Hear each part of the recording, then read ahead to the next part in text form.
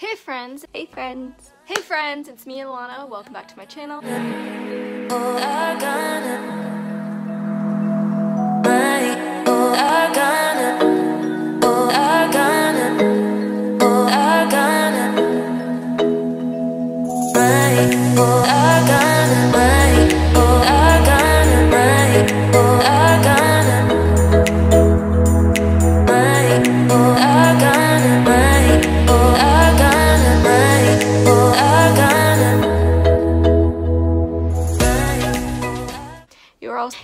You are all sunflowers in a world full of weeds. Hey friends, welcome back to my channel. It is me, Alana. For this video, I am filming my August wrap-up for you all. I read 7 books, which honestly is the best I've done so far this year, and I'm so happy that I was able to finish these books. So the first book I read in August was Get a Life, Chloe Brown by Talia Hibbert. I gave this a 4 out of 5 stars. In case you don't know, this is about a girl named Chloe who has a chronic disease. She almost has a close to death experience. And so after that experience, she decides that she wants to get a life. So she makes this list of things that she thinks she needs to do in order to accomplish this goal of getting a life. And through that, she meets Red, who is the cutest little bean I've ever seen. And from there, sparks fly between them. I really liked this story. I thought it was funny, I thought it was adorable, really touching at times, and I'm really actually looking forward to reading more books by Talia Hibbert because I think she just does a really good job of making you enjoy her characters. I especially adored Red. I thought he was just super cute. So super happy I was able to read this and super looking forward to the next book. The next book I read was Salty Bittersweet by Myra Cuevas. I can't find my book for some reason, so I'm just going to put a picture up. I rated this a 3.5 out of 5 stars. It's about a girl who gets accepted into this cooking program at this 5-star restaurant in France. So she moves in with her father and his new pregnant wife, and she's trying to figure out where she fits into this new family that they're creating, but also if cooking is really what she wants to do for the rest of her life. And I thought it was cute. I liked the cooking parts of the story, like when she would really get into her cooking and talk about what she was doing. I enjoyed the romance. It was really adorable, honestly. But overall, I thought the story was just okay. I felt like there were some moments that were not really fleshed out, especially some of the issues she was having with her family. I feel like that could have been fleshed out more with just more conversations. But overall, I still thought it was a cute read, and I'm happy I read it. So the next book I have on this list is The Vanishing Half by Britt Bennett.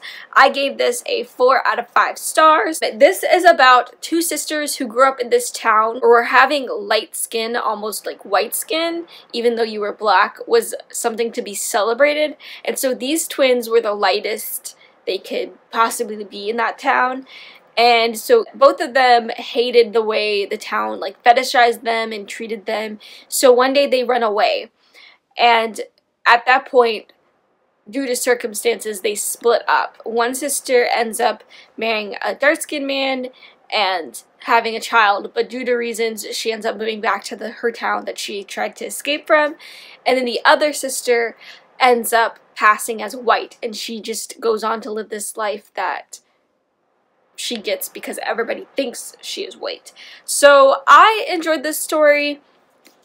I enjoyed the fact that you got the twins' perspectives, both of the women, but then you also got their daughter's perspective to show you how the choices that the sisters made really affected the daughters as well. I thought it was really interesting. It made me think a lot just about colorism in general, but then how that really affects your life, you know?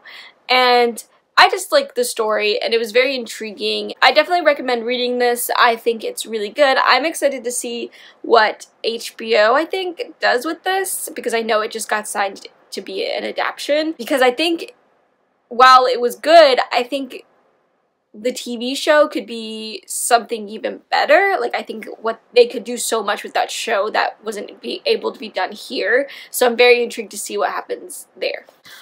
Alright, the next book I have is More Than Maybe by Erin Hahn. This is an advanced reader copy, but I really enjoyed this story. I gave it a 5 out of 5 stars. It's about a boy named Luke who does this podcast with his twin brother, and he has liked this girl, Veda, for like 3 years.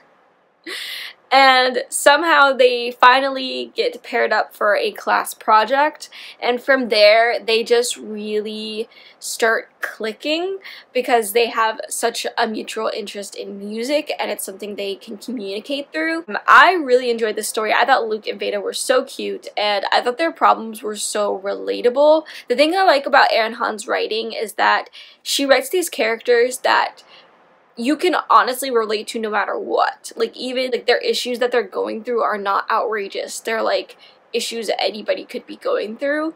So I really like that about her characters. I liked her first book, You'd Need Mine, as well. So I think Erin Hahn's gonna be a new favorite for me because so far I've loved both of the books she's come out with. So I'm excited to see what else she like puts out. But I really did enjoy the story. I thought it was super cute. If you love stories like centered around music, then I think Erin Hahn's books will definitely be it for you. Alright, so the next book I have is A Torch Against the Night by Sabaa Tahir. I gave this a 5 out of 5 stars. I loved this so much. In fact, this is the sequel to The Ember and the Ashes. The fact that this book was literally them traveling the whole time, and still there was so much going on and so many emotions being had from me is amazing, and I really love this series. I think it's so good. I still hate Helene. I think she's honestly so annoying, but I still love Leia and Elias. I don't know how to say his name properly, I'm sorry, but I love it, and I'm so excited to read the next one. And honestly, I think I'm so excited to read the next one so I can finish the series when the last book comes out, because I know it's gonna be so good and so emotional. The next book I have is the graphic novel edition of The Lightning Thief by Rick Riordan.